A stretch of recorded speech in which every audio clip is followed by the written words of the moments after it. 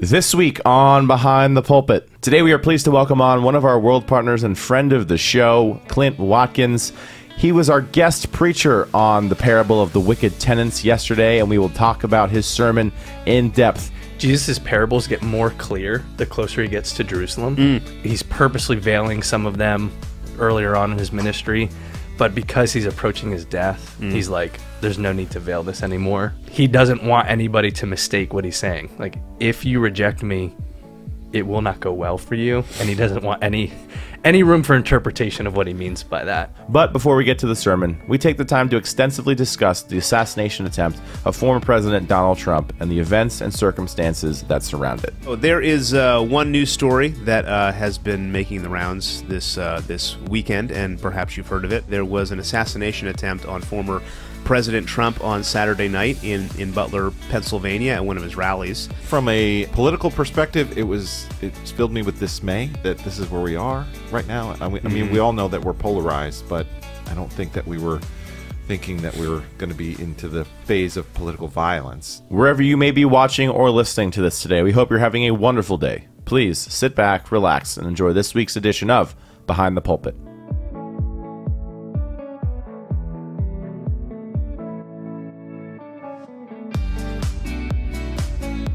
Well, hey there, welcome to Behind the Pulpit for, what is today? July 15th, 2024. We're glad that you're joining us. My name is Bob Urbig. I'm one of the pastors here at NBC. If this is your first time watching us, make sure you subscribe to our YouTube channel. Give us a like. Leave a comment. We'd love to interact with you. As usual, I'm joined by my esteemed colleague way over here to my far left. I finally found the Millington Baptist Church polos. You did. Represented last week. Check it out, guys. Today I was glad. Rocking the logo right I here. considered wearing mine today, but then I thought, you know what? I should do the Venture Church Network, our denomination, and I'm glad because now we're complimenting each other. We're like two sides of the same coin. We're like salt and pepper, man. You're the macro level infrastructure. I'm the micro level infrastructure. Am I salt and you're pepper because of the colors? Yeah, let's go with that. All right, that should be the title of today's episode: Salt and Pepper. Yeah, I like it. Well, sandwiched in between us is Clint Watkins right here. What would you be? Salt and pepper? What's in between salt and pepper? I feel like I have salt and pepper. I'm like the combination of you two and my beard. Right. There you go, because of the beard. My awesome. shirt, too, is salt and pepper. Awesome. Well, good job. Well, Clint, we're glad you're here today. Maturity. If you're joining us, we usually try to have a guest on and do a little bit of interviewing with them. Clint, why are you here today? Well, I'm a world partner of Millington, so missionary with a ministry called Disciple Makers, and I was guest preaching yesterday, so had the pleasure of filling the pulpit for you guys. Which you did, and you filled it. You filled it quite well. And we're going to talk about your sermon a little bit later in the message, and maybe once we get there, you can fill us in a bit about your ministry. You did a little bit from the pulpit yesterday, but we'll give you some airtime. Cool. So, Pastor Dave, how was your weekend? Do anything fun this weekend? My weekend was great. I enjoyed some hot New Jersey weather. We did a little walking. I had a 13th birthday party for my niece, and I mowed the lawn. I went to church. Yeah, everything's fine. Good for you. My wife and I went on our first date in quite some time. We saw Fly Me to the Moon. Okay. Which was a rather fun movie. We were actually trying to get out and see the movie Sound of Hope, which is about the adoption theme. And unfortunately, it's got a limited release, so we could not find a time that worked for us. We're a theater that was like super close, so we saw that, and that was a lot of fun. But did you recover from VBS? Yes, we did. A good point. We did have VBS this week, and I did. I got to nap a little bit. I'm always amazed at VBS at how you can do it for like 3 hours a day and yet feel like you worked for 80 hours for the week, even though you actually maybe worked 15. We packed the house this week. There was 167 registered kids and 15 professions of faith on Gospel Day. So sharing the good news. Shout out to the volunteers. I think there was 100 volunteers who helped us put scuba on this year, diving deep into friendship with God. Thanks, Rachel and Lenore, for your leadership. VBS was a huge success. We usually don't use the balcony for the kids, and this year the whole sanctuary was full, balcony and all. So it was a great time and a wonderful opportunity for ministry. So Millington is doing some great things this summer. Yeah, thanks for that highlight there. It was a wonderful week. I enjoyed it. Tim put together a wonderful recap video yesterday. Tim, man, that video. Everybody was counting 1, 2, 3, 4. Although nobody could count above 4, so I'm a little concerned their math skills. Yeah, I did that something similar last year, where you take one of the songs that has this like repeating item and have all the volunteers do something funny and get them in the video a little bit. So that was the only song that really had that. So we were counting. Well, that was fun to see all the volunteers up there doing something and capturing the sea of people we had helping us this week. So that was I see what really you wonderful. did there. I did. You know, actually, I did it unintentionally. I forgot that it was a sea scuba underwater theme, but it was a wonderful, wonderful week. So, hey, we are going to jump into our In the News segment because we got some things to talk about. So let's go to In the News. All right, so there is one news story that has been making the rounds this weekend, and perhaps you've heard of it. It is a rather somber one. So Pastor Dave alluded to this in our service yesterday. There was an assassination attempt on former President Trump on Saturday night in Butler, Pennsylvania, at one of his rallies. And, you know, even today there's still news and things that are coming in to help shed some light on exactly what happened. But it is a very sobering moment that this happened in the United States. Last time there was a presidential assassination was Ronald Reagan back in 1981, the year I was born. That was crazy to think it's been that long ago. But I don't know where you were. I was, as I was alluding to, my wife and I were on this date. After we were done watching the movie, we went out and got some dinner. And she said somebody texted her that Trump was shot. And so we watched the footage of this, and it was it was a pretty surreal thing. Produced some emotions within me. And the first thing I thought after it was done, well, I thought two things. Number one, somebody didn't do their job, which has been a lot of stuff rolling in on the Secret Service issues and security issues for this event, how somebody could have gotten so close with a rifle to a presidential candidate. And then secondly, one of the things I think we haven't experienced in this day and age is having something like this happen with our new video technology. And if things had moved just slightly differently, we literally could have had an assassination happen in high definition, and it could have been very, very, very gruesome. So thank God that didn't happen, but there was still loss of life. There was a lot of tragedy that happened. One man in particular, this Corey, how do you say his last name? Comparatori, fireman, jumped on top of his family, protecting them, saving them from these stray bullets. Other people were injured, and it was a moment. And you know, some images that are coming out already that I think people will remember for a while, no matter where you are on this political spectrum. I don't know. Where were you, Pastor Dave? Clint, feel free to weigh in on this. I don't know when you heard about this. Yeah, I was hanging out with my brother-in-law, and then there started to be these notifications on my phone and text threads, and I just was shocked. I was really in disbelief for a few minutes there. It was very sad, and I was grateful that it wasn't a successful assassination attempt. We can all be thankful for that, although it was extremely sad that someone else had passed away as a result of this. Yeah.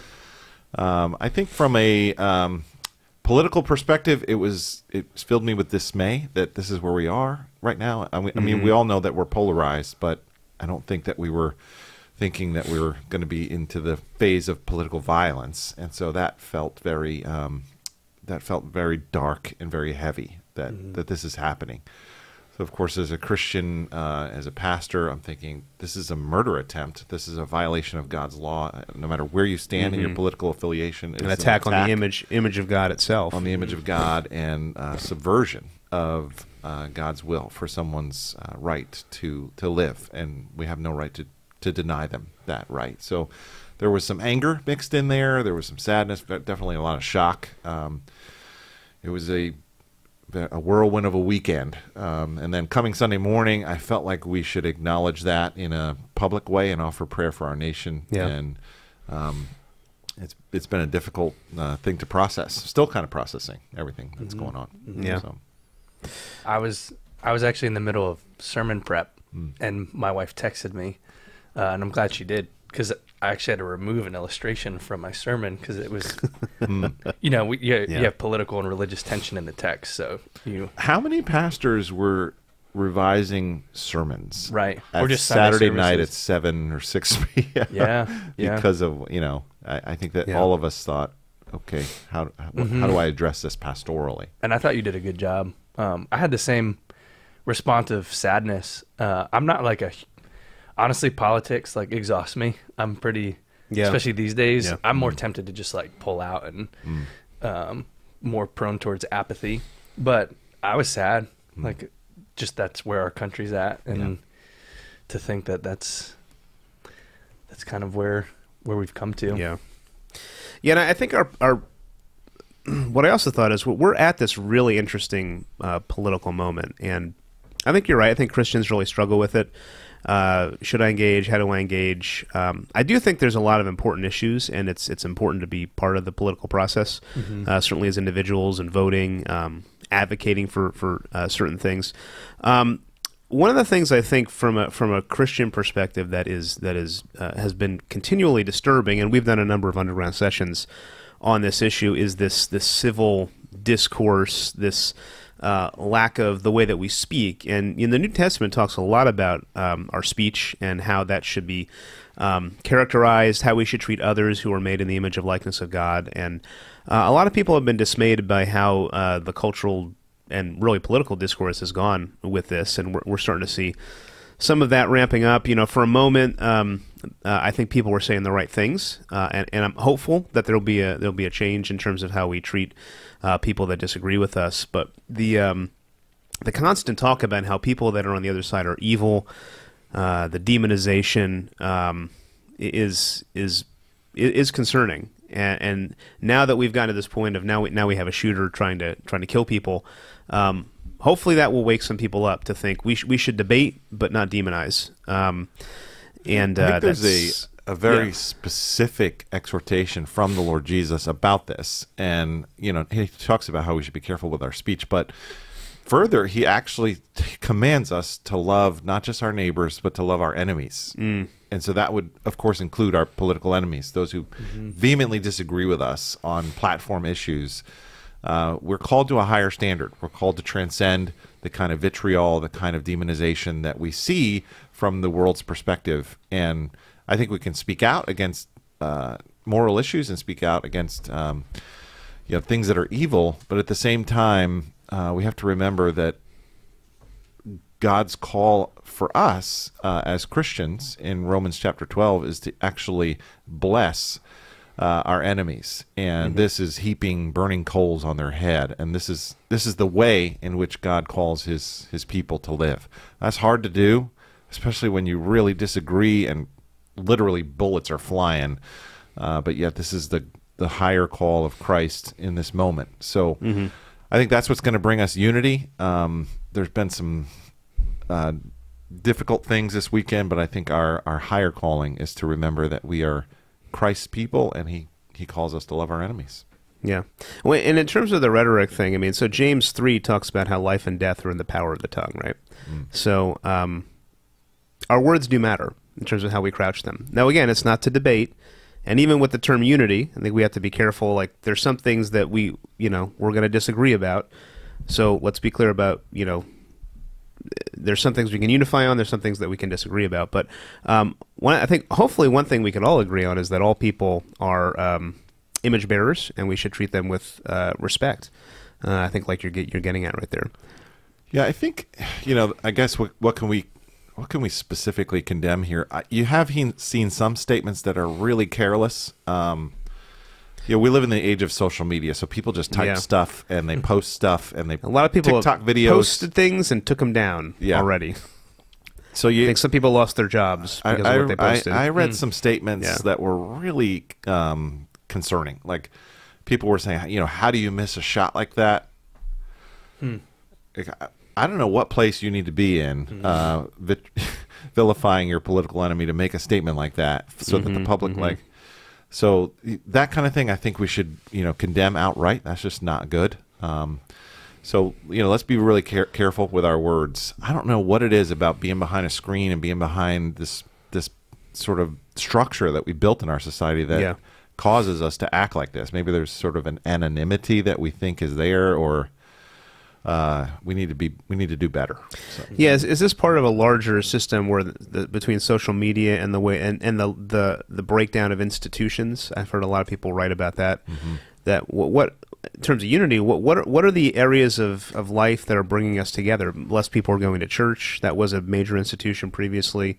Nobody trusts the government. A lot of civic institutions have gone away. So where are we connecting in American life? Are we just kind of retreating back behind our phones and our screens and then sending out thoughts for all to read for all time without any editing, Right. And you gave an example of that, but there was others. So, to quote Fred Rogers, graduate of Pittsburgh Theological Seminary, by the way, Mr. Rogers, when he would talk about seeing traumatic and horrific events in the news, he would say, look for the heroes. Yeah.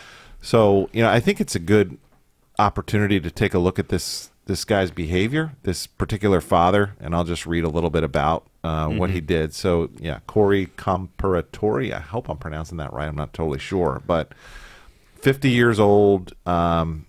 He's got a wife and daughters, and in a split second, I mean, history could have really gone very differently, but it did go very differently for this family. In a split second, his first reaction as a husband and as a father was to literally shield the rest of his family from this danger, and he lost his life in the process. And so there's a GoFundMe out there for his children, and the goal was $7,000. Right now, last time I checked this morning, it was over $800,000 in donations to this family.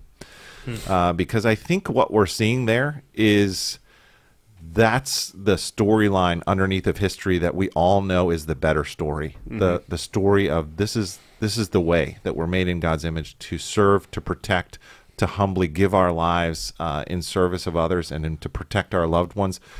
That was a wonderfully inspiring moment to see what this dad did. And I pray for his family, I pray for his daughters, but sad story, terrible story, but yet a heroic story that's worthy of highlighting and celebrating. So Fred Rogers, look for the heroes. There was a hero there that day. Yeah. And so we honor Corey for his bravery. That's wonderful. And, the flip side of that, of course, is now his family is without him, and they're going to deal with grief and suffering. And Clint, we didn't have it in a book segment, but I know you in your back pocket always have a book that you could bring, and you wrote a book on such a topic on how to deal with grief and suffering, and maybe you could share a bit about that. And what would you say to this family as a result of what you've learned? Is there some applicable truths? Well, more so just putting myself in their shoes. All the rhetoric out there and all of the news responses, they're grieving the loss of their father and husband, so who knows for years to come, like they're going to be reminded in all different ways of the loss of their dad. I mean, I'm sure there's going to be a mix of, wow, look at what he did, and celebrating his heroism, but he's not here because, I mean, they could make the argument because of the political division and all of the the animosity that they lost their dad in the midst of it. So I remember thinking something similar when Kobe Bryant, when he died. There were many others. Crash. There were many others who died in that crash, but like it makes sense that Kobe Bryant got a lot of the attention. He's a huge celebrity, but then these other people kind of faded into anonymity when they also lost loved ones, and it's just hard. I can imagine being in a very tough position as this family that grieving the loss of their dad would be hard enough just in isolation, but that it's connected to all this political tension, it's just going to amplify their grief. So my advice to them would be the title of my book, to just be honest and wrestle with, I don't know where they're at with the Lord, but to wrestle with what they're experiencing. And It sounded like he had a faith, so I assume the other family members did too. yeah. Yeah. And even They quoted him as going to church regularly. Yeah. I haven't really done. I think any background I story saw on the that, but I phrase he think that- loved Jesus. Oh, you so, did. Yeah. I think that there's going to be a lot of people celebrating his sacrifice, which is great. They're going to be grieving his loss. Right. So even that's going to be hard. Like, everyone's going to want to find the silver lining and like, look at what your dad did. And it's like, yeah, but it shouldn't have happened. Right. Like, there should not have been a shooter. Right. So yeah, I feel for them. It's going to be a hard Yeah. several months and years for them. I think maybe the last thing to mention about this, from a Christian worldview, is when moments like this happen, we long for the day when it will be no more, for the new heavens and the new earth. And from the political perspective, it's a reminder that we need a better king. That one day our true king will come. As we've been reading in Luke, there's a lot of eschatological themes, and in a couple weeks, not this week but the week after, we're going to be talking specifically about that. The end of history, where it's moving, and one day Jesus will come back and he will reign, and as John tells us in the end of Revelation, there will be no more death or mourning or crying or pain, for the old order of things will pass away. And so in the midst of this, Christians look forward with a hope and await our Savior who's going to return. Can I share a public prayer from the Book of Common Prayer? Absolutely. I thought this was really good. Sometimes I struggle with the words to pray in a moment like this pastorally, so it's tremendously helpful to me to see how others have thought through prayers in these moments. I thought this one was particularly good as I was thinking about the right words.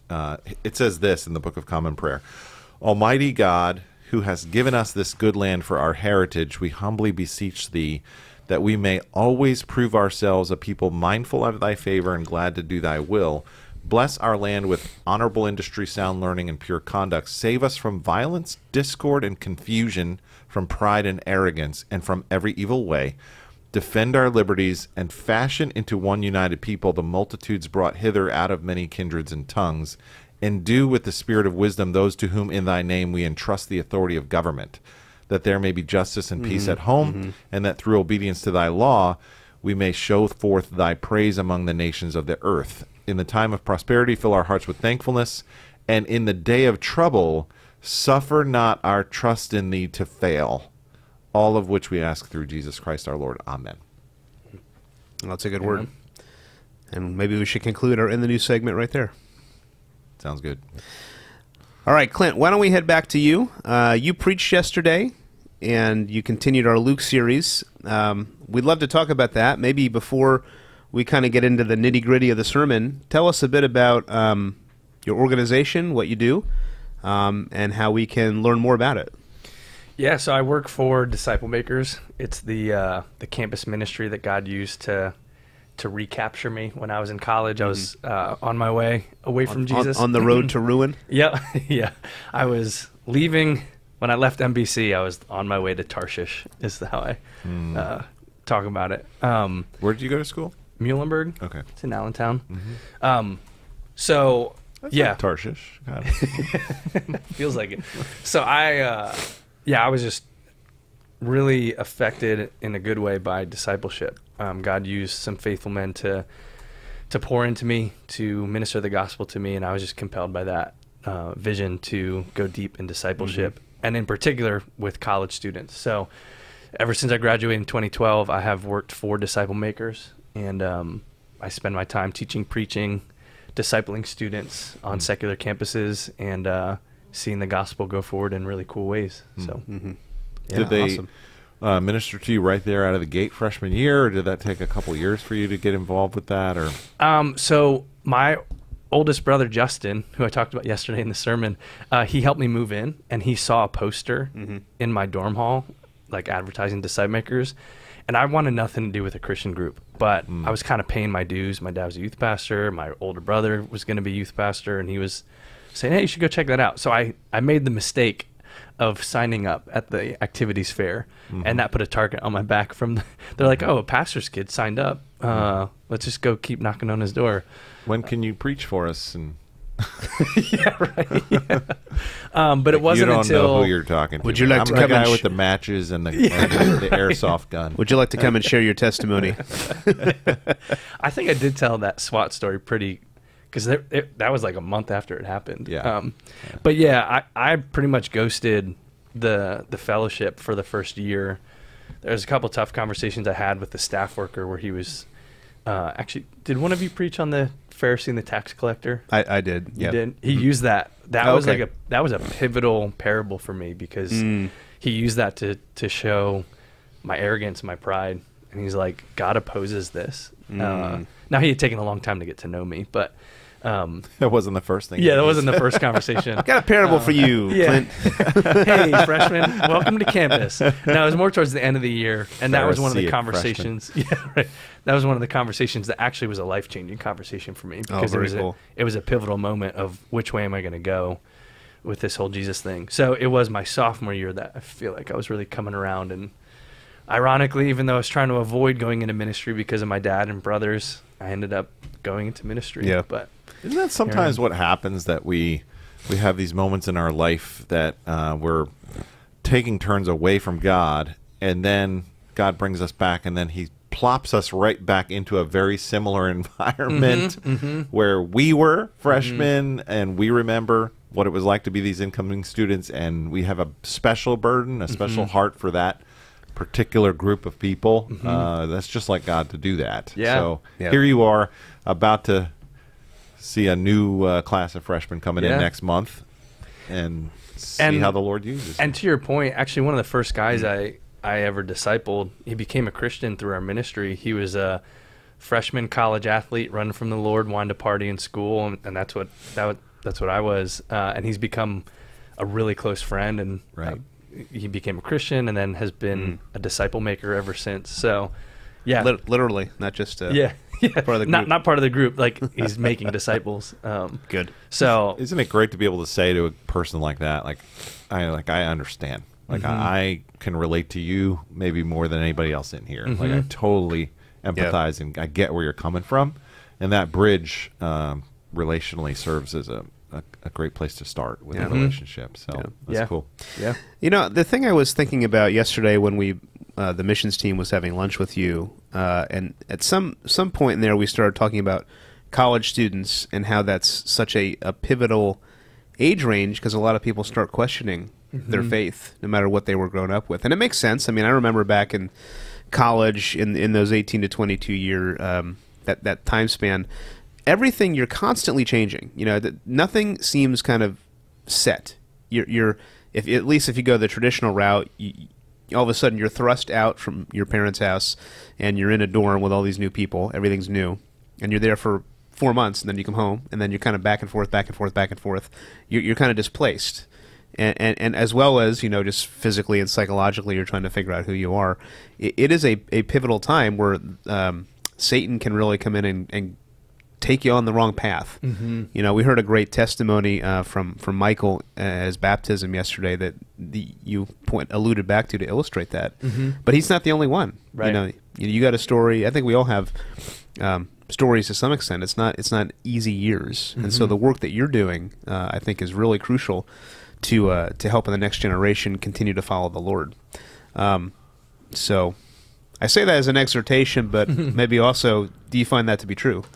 Oh yeah. I mean, that's why I'm still with Disciple Makers. I think it's a pivotal time for everyone who's in college, and so we're ministering to kids who grew up in the church, and you have kids who grew up in the church and they want to stick with it. You have kids who grew up in the church and they want nothing to do with it anymore. And then you have the rest of society who doesn't know Jesus. And so we're trying to minister to all types of people.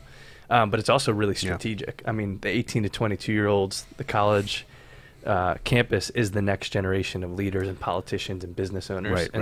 We find it to be a very strategic holdout for the gospel. If we can get them with the gospel, then we can help change the culture and the future. Yeah, that's wonderful. Well, thanks for sharing that. So back to the sermon. You did preach yesterday, Luke chapter 20, the last parable in the gospel. And Can you give us a quick summary and tell us what was something that was surprising as you started to study that that you hadn't realized before you got into it? Yeah, thanks for assigning me that passage, guys. Yeah. Hey, we've had some other. Feel no sympathy. I've had to deal with some difficult texts. You've had some tough along ones. the way. Well, did I tell you what I'm preaching at my home church next month? No. It's Matthew 18, the unforgiving servant. Yeah. So I'm like, what are my pastors Let trying me to tell me? let me tell you something, Clint. You're a wicked, unforgiving tenant servant, and we need you to learn these things. That's also, what I you're a thought. Pharisee Okay. in Luke 18. we did. Just kidding. I'm kidding. I'm gonna repent. No. We preached through Ezra and Nehemiah in the fall, Ooh. and I was assigned the end of Ezra. And let me tell you, if you have not read that recently, go back and read it. And I had to turn that into a sermon. I have no sympathy for you. That was one of the funnier sermon run-throughs. Bob shows up for the sermon run-through, and he's like, I don't know, guys. I don't know what to do with this, so bear with me. Well, yeah, just a brief That's recap. the one where he told everybody to divorce their wives. Yeah, divorce all your wives, killed a bunch of people. Yeah, Well, that's fun. All right. No sympathy. I get it. Seemed to say divorce was the right way to go. So. Yeah, so a brief recap. I mean, the main point that I got to for what Jesus is doing in Luke 20 is that God will bring to ruin those who reject his son. I mean, he's really clear. It's not one of those parables that are a head scratcher. It's like, and actually what I heard in just my studies, I think it was maybe from Bible Project, is that Jesus' parables get more clear the closer he gets to Jerusalem.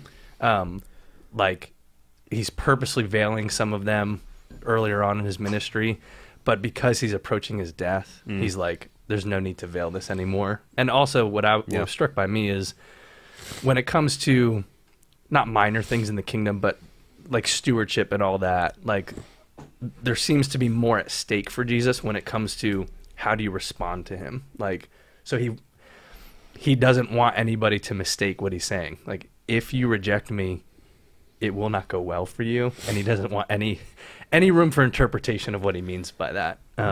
Even that in verse 18, that he's not just going after the religious leaders. He says everyone. This is for everyone. And that just packs a punch. Like, you think I'm just talking to the corrupt religious leaders? No, this is a warning for anyone and everyone. So, yeah, it was a tough passage, not to understand what he was saying, but more so like, wow, this is a weighty text. Yeah. Yeah, well, and so speaking about the clarity of it, so verse 19 of chapter 20, where we're going to pick up next week, the scribes and the chief priests sought to lay hands on him at that very hour, for they perceived that he had told this parable, the one you preached, against them, but they feared the people. So Them's fighting words. Yeah, it was, let's just say the tension will have ratcheted to 2024 levels next week. Yes, true. It's such an understatement, isn't it? They perceived that, like, hello. Right. They were like, he's talking about me. I feel like you might be saying something about us. We're reading you correctly here? Yes. You got a problem with me? Well, and I thought the Isaiah 5 Yeah. connection was so fascinating. I would have loved to spend like a half an hour, like, let's read Isaiah 5 and notice the differences, but that Jesus would take a parable from the Old Testament that especially the chief priests and scribes would have been familiar with, and he's like, hey, I'm going to put you into the story and make you the problem. Like, that was just, I found that fascinating on Jesus' part, that he's gonna make it abundantly clear, especially for people who knew their Bibles. So, Yes. Yeah. Good. he's not afraid to pull although punches. it was a hard parable, there was a lot of grace that you pulled out in three different ways with three P's. By the way, like a good Baptist preacher, you had You, man. God's grace and his patience, his protection, and in his plan. The Lord's So- favor has smiled upon you. There's actually 4 P's. Oh, see? I got to Payment. pay better. There was still attention. alliteration, The payment. Pastor Dave. But he only had 2 main points, so it evened out, I guess. Yeah. 4 P's. Yeah. The payment was Can't really. help it. Yeah, that was something I wanted to talk about later. So you talked about how it's not unloving to rebuke or to warn someone. And I think that's something that our culture struggles with, that how could this be in any way, shape, or form perceived as loving? But yet Christ is the embodiment of God's love. He's the great personification of God's love. And it is not in any way unloving for him to say, this is going to be terrible for you if you reject your only hope, right? And the illustration you gave reminded me of my own children running in the street, because my youngest daughter, Felicity, just was in love with the street. So, It's like, Daddy, can I go play in the street? Felicity, you cannot do that, you know? And I would get angry. I mean, one time you're like scared, but a couple times you're like, we've talked about this. You got to stay out of the street. Enough is enough, Felicity. And we had one of those backpacks with the leash on it, you know, that we would hold her because she was so active. She was so energetic. Even in the womb, like, she was always kicking around. This is like my youngest too. Like, she will literally be on shopping carts and will jump out just trusting that I'm going to catch her. Right. It's something with those third kids. Right. I mean, you talked about, like, in your own story, this person in disciple makers saying, hey, this behavior that you're exhibiting is going to go bad for you. And you took the rebuke in a way that was profitable for your soul, right? So had that minister of the gospel not given you that warning, that harsh word, the trajectory of your life would have went a very different way. Yeah.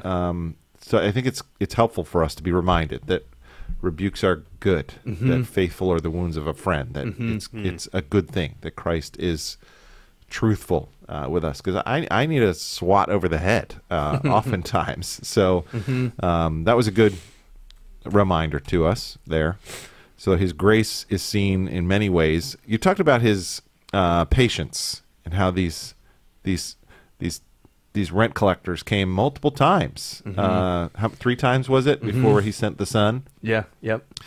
I never had thought about that before, but the prophets were sent over and over and over. And, of course, they reject them. They're characterized by not listening, by slaughtering the prophets, right? So you do see God's patience here, even in a very difficult parable. So this is sort of climactic. But I wanted you to talk about this last one, the payment, the 4th P. So tell us how you got there and what that meant to you in terms of how the gospel really got woven into even this parable. Yeah. Can I do a side note real quick? Please, yeah. I was actually thinking of you guys as I was thinking of the servants in the parable, that the work of being a messenger of the Lord is a hard job, because there are times where you have to say things that people don't want to hear, but you're doing it in love. I actually, I probably should have, but I was toying with giving an application to the congregation to really receive God's messengers, even when a hard truth is spoken. So just to commend you guys, it's a hard job to be a pastor and to bring God's truth and to preach. Don't shake the dust off your feet, you know. Preach the end of Ezra, you know, and the tough parable. So yeah, it's a position of suffering to minister God's word. That stood out to me about the messengers.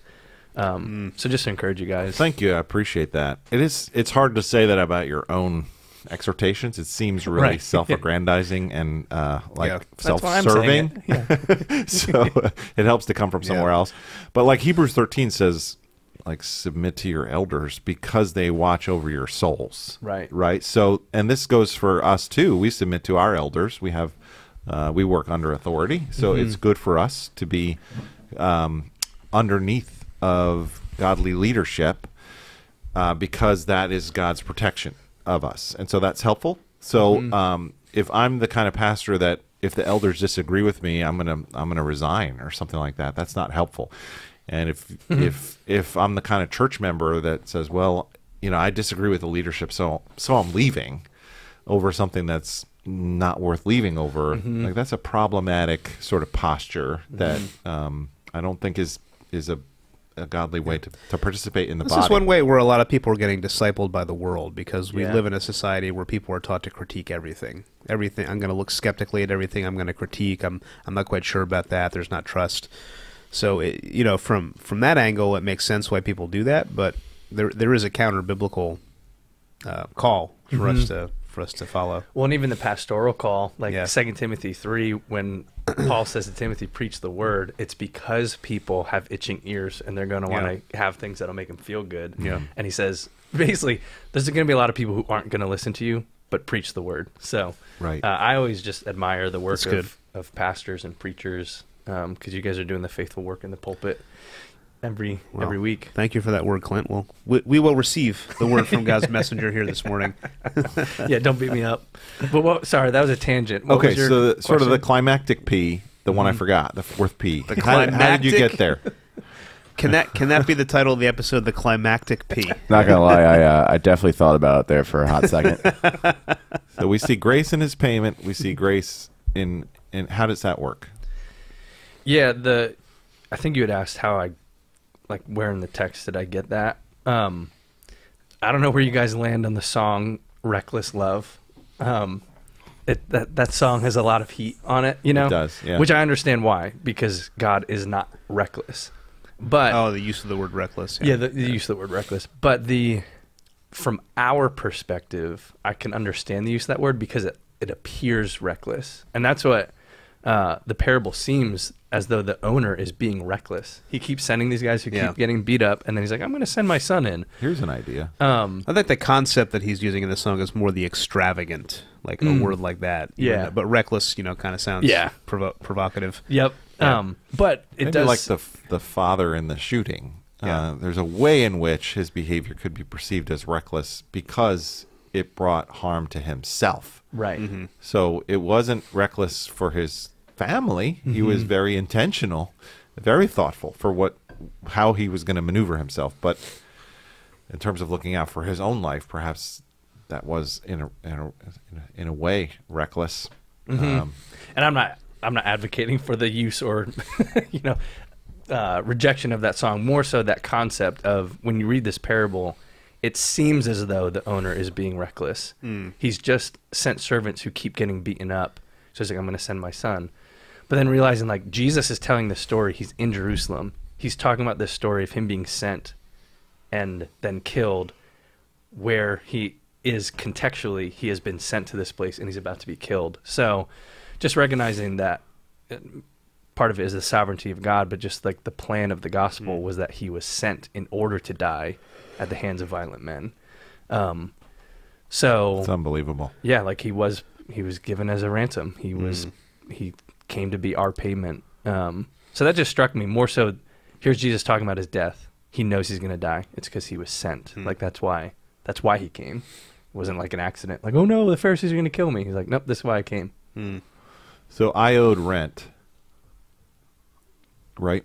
So I'm part of this vineyard as a human, and God in His authority has a right to demand fruitfulness of me, and I refuse His messengers, and I don't have the money to pay, and He's coming collecting in His justice for what really I am obliged to give Him, and I don't have the means. And so the Son of God takes on humanity, becomes my representative in my place, and pays my rent. And all of our rent. And that's the good news. That's a beautiful way to think about that last part of the parable. You use the word reversal. So at the beginning of the parable, you were talking about the word ruin, and then you kind of flipped it. You flipped the remind me what you did there. So you started with saying our rejection leads to our ruin or something like that. And then you flipped it. How did you do it? Oh man, how did I do it? That he was ruined so that we could be received. Yeah. So like that was another thing. Everyone gets destroyed in the parable, basically. Even the son. Yeah, the tenants It's like the end of Macbeth or Hamlet, right? Everybody has the end of Hamlet. the servants get beat up. Everybody's dead. Jesus gets killed. The tenants get taken out. So it's not a matter of whether or not there will be destruction. It's whose destruction will you put your hope in, or like will you be destroyed yourself because of your rejection, or will you be putting your hope in the destruction and rejection of Jesus? That was another thing. Like everyone's basically dead at the end of this parable, you know. But the vineyard survives because in the end Jesus protects it through his death And gives it to others. Yeah. Yeah. Which is, of course, the church and the leadership of the new covenant community. That's an interesting reversal. One last question. Cornerstone So you referenced it. Yep. I was just thinking that. There was 2 songs our worship director chose yesterday with the word cornerstone in it because of this passage. Our worship director reads the passage and thinks carefully about it. What does that mean? That's an understatement. What does that word mean? John, think carefully about worship songs. Very. Yeah. Thank you, John. So how does that word play out in this passage? What's going on with that? I know he's quoting Old Testament stuff, Psalm 118, I think, but how was your understanding of that? Yeah, and that was one thing, again, I was wrestling with of how much to go into this idea of the cornerstone, because this becomes a cornerstone of the the message of the church. I think Noah read from Acts 4. Yeah. There's salvation in no one else. Yep. The cornerstone that's been rejected. It's used in Ephesians 2. It's used in 1 Peter 2. So it's a pretty pivotal idea and concept. One of the fun things is I read in a commentary that Jesus might be doing wordplay, that stone in Hebrew is Eben and son is Ben. Okay. And so if it was in Hebrew when he was speaking, which I think it was, he's actually doing a wordplay of the stone and the sun. It's kind of I had never heard that interesting. before. Okay. But that's the Greek word that's used here is kephale, which can mean head, like the head of something. Yeah. Yeah. So I think, the whole concept of this stone, they're building a temple or a house, and they're like, that stone is worthless. I don't even want it. The builders reject, which builders could be connected to the tenants. Right. But it's actually the rejected stone that becomes the foundational piece of the whole structure. Yeah. I didn't really get into that yesterday. I guess I could have, maybe should have. No, that's okay. No, it was just a very interesting thing. It's those who fall on this stone will be destroyed or something like that, and then those upon whom this stone drops will be also crushed. Yeah. So there's, I guess, in what I was reading, I was just listening to your sermon and just reading it. Like, it seems like there's 2 principles there. Either we can be destroyed by the truth of the gospel and how this demands our, humility, or we can be destroyed by it. So it's either we bow the knee in advance and submit to Christ as Lord, or one day he returns as Lord and our knees buckle under his sovereign judgment. But either way, we're getting destroyed. We're not coming out of this thing. Right. Every knee will bow. Yeah. Every knee will bow. Yeah. Yeah. At least that's kind of how I was reading the way it was worded in Luke. It's a very wonderful image, and the cornerstone becomes the one that was rejected becomes the chief cornerstone. Yeah. It is cool to see that verse from the Psalms becomes a pretty pivotal message for the church. It does. It's like all over the New Testament. Yeah. It's like one of God's favorite Bible verses. Yeah. Yeah. Good message, man. Thank you. Thanks for bringing the That's word. wonderful. Thanks Hard for bringing text. me in. Next year we'll give them even harder texts. That's So right. We decided that Clint's going to be our VBS preacher from now on, because we don't want to preach the week after VBS. Yeah. That makes it easy for So, me. I'll just mark my calendar. Usually every the year. second Sunday in July, so, Okay. Perfect. Great. mark your calendar All for right. next year. I'll put it in my calendar. Assuming right they now. don't switch the week, I don't know, but we'll see. All right. Well, we've come to the end of the show, and now it's time to do some sprinting. So, Tim, I don't know, did you give some thought to some questions over there, and then we'll decide who's going to... I did. I had one. You have one for Clint? I had one last week, and we didn't do one last week, so I'm going to bring that one back up. So, harken back to last week's passage. I think this has been asked to me a few times, and I've seen this on some online comments and social media portals. We have this Nether regions of social media. Yes. We have this scene in the book of Luke where Jesus is coming into a temple, and different gospels say he's overturning tables, and then we have another scene earlier in the gospel in John where he's coming into another temple with a whip and overturning tables. And the question that I see a lot is, how is that not sin? Oh, okay. Do you want to take a crack at that, since it was your passage, or righteous anger? Yeah, sure. So, I mean, the Bible actually talks about our humanity as made in the image of God, and part of that is our emotional makeup. So we have an intellectual side, an emotional side, spiritual side, relational side. I think our emotions are given to us by God, and there's nothing inherently sinful about these emotions. It's what we do with them. Like as a father, I say it's okay for you to be angry. To my daughters, it's not okay for you to pick up this chair and throw it at me, but it's okay for you to be angry. It's a matter of how you express the anger. You know, like Ephesians 4 says, be angry. It says be angry and don't sin, but it actually commands us to be angry because there are some things in this world that we're supposed to be angry about, right? So Tim Keller has this famous spectrum where he says on the one side there's like a problem with blow anger, and then on the other side there's a problem with no anger, and then in the middle is God's trajectory for us, which is slow anger. And I think either having blow anger where we're escalated and hurtful, or having no anger where we're stuffing our emotions and not really being honest, or maybe being passive aggressive, that's a problem. But slow anger is the way in which we are made to reflect God, because that's how he is. He's slow to anger. But at this point in Jesus' ministry, he comes to the temple for an inspection, finds that they've corrupted God's house, and he becomes angry with righteous indignation. And that's actually okay. You guys add anything to that? In the John account, he makes a whip of cords, which takes time. So he doesn't actually fly off the handle. There's actually like there's a controlled slow anger. Yeah. He's not just blowing steam and going crazy. Yeah. No, I thought it was a good answer, man. Yeah.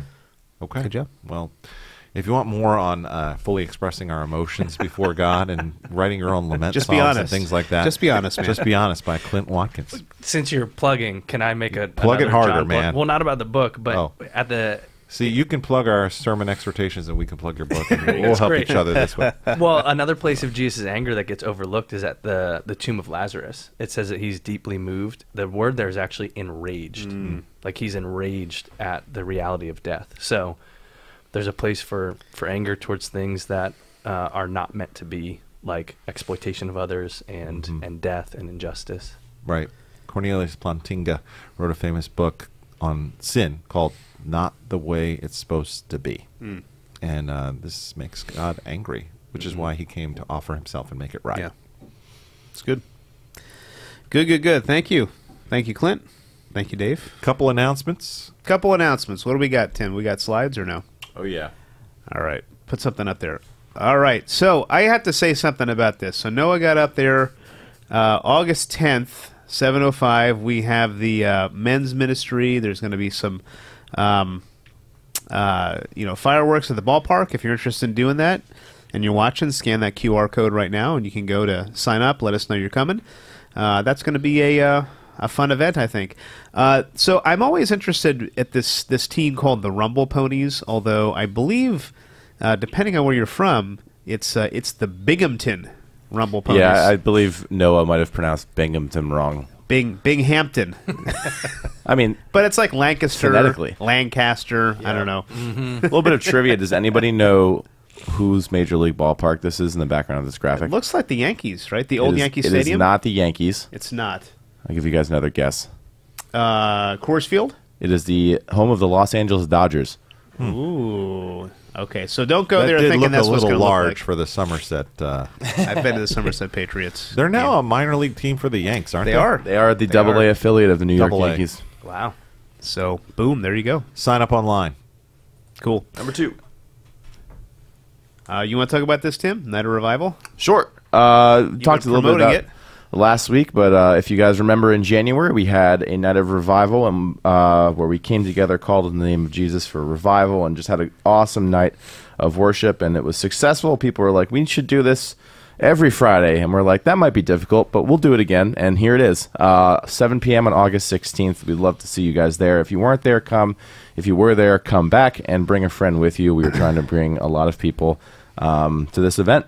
So we've been doing announcing it. There's nothing people need to do at this point, right? Just show up. They gotta Are you show looking up. for Save the sign-ups? date. Save the date. I don't think we're doing any sign-ups. It's just save the date and come. We're going to have a great band. The lights are going to be back. I think there's going to have maybe a couple cool videos that we're going to do or show. Noah's going to preach another awesome word on the topic of life in Jesus. So just show up, 7 p.m. at Millington Baptist Church, Basking Ridge, New Jersey, August 16th. Love to see you there. Awesome. Wonderful. All right, what else? Anything else? That's all I got. All right. Well, if that's all you got, that's all we got. Thanks for joining us for Behind the Pulpit today. We hope you have a wonderfully blessed week. Clint, thanks for being here. Thanks for we'll having see me, you guys. at least next year, hopefully. BBS And Dave, we'll see you later.